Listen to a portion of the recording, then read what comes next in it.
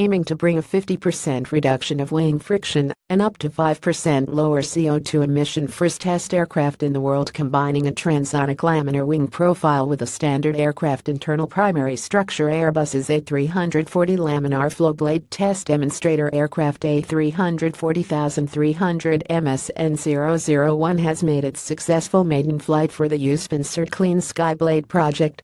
The aircraft, dubbed Flight Lab, took off from the Tarbes aerodrome in southern France at local time 1100, and after a series of successful tests it landed at Airbus's facilities in Toulouse-Blagnac.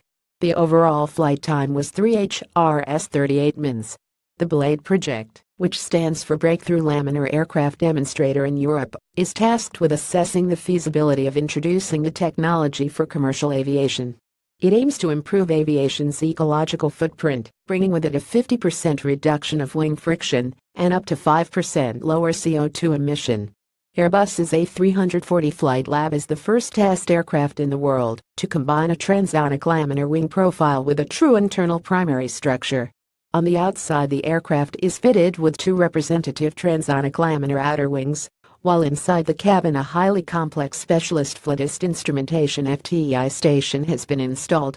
The extensive modifications to the A340-300 testbed aircraft took place during the course of a 16-month working party in Tarbes, with the support of numerous industrial partners across Europe.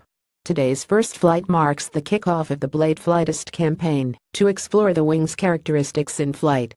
We began by opening the flight envelope to check that the aircraft was handling correctly, explains Airbus flightist engineer Philippe Seve, who was on board the flight.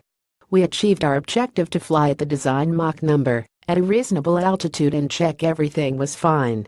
We've also checked that the FTI was working as expected to identify further fine-tuning for the next flights. In the run-up to the start of this flight testing phase, a small team of 10 specially trained pilots, test engineers and flight test engineers had prepared for this milestone for several months, spending time in a simulator and familiarizing themselves with the FTI systems to be installed on the Airbus Flightist aircraft.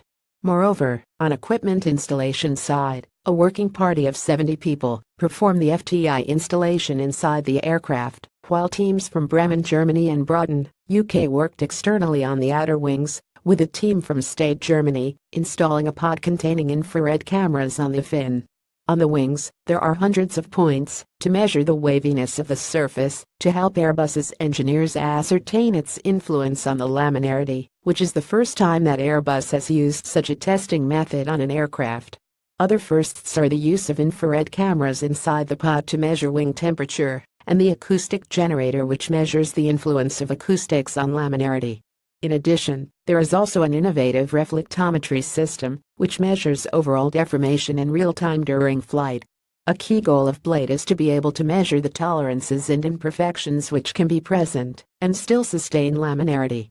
To this end, Airbus will simulate every type of imperfection in a controlled manner, so that at the end of the campaign the tolerances for building a laminar wing will be fully known. The Flight Lab will perform around 150 flight hours in the coming months.